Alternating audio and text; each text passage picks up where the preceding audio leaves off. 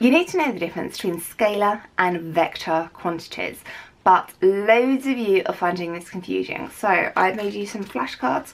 I'm going to talk you through the definitions, I'm going to give you some examples, and then there's going to be a little quiz at the end.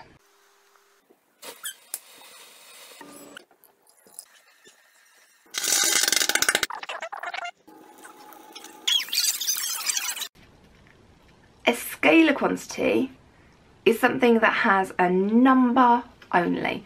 So just a number on there, no direction. A vector is a number that has both size and direction. The one that is telling you where it is going and how fast it is going. Now here are some examples for you. Energy is scalar. Power is scalar. Time is scalar. Speed is scalar. Distance is scalar. Momentum is a vector. Weight is a vector. Force is a vector. Acceleration is a vector. Velocity is a vector. Displacement is a vector. So you need to know your units for all of those things, and an easy way if you're not sure is just picking out the units. But here is my little quiz. You need to be able to get all of these right. Are they vector or are they scalar? 11 meters west. This is vector because we have a number and we have a direction. Plus 54 newtons. This has a direction and is a force, so it is a vector.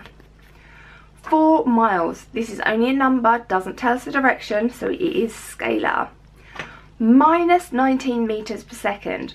This is a velocity, not a speed, because the minus in there gives us the direction.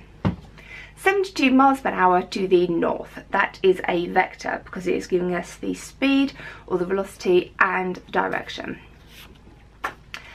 89 kilometers per hour. That is a scalar quantity. That is just a speed. It tells us nothing about the direction. 91 miles per hour, going way too fast, but again that is a speed, that is a scalar quantity.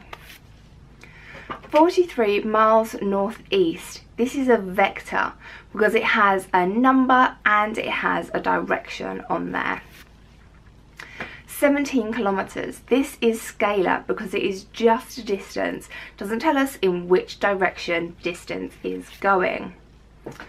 4 hours. Time, this is scalar. Does not give us any direction to go with that time.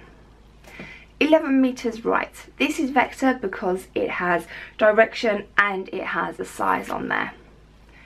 And 17 meters per second squared. This is acceleration, so it is going to be a vector.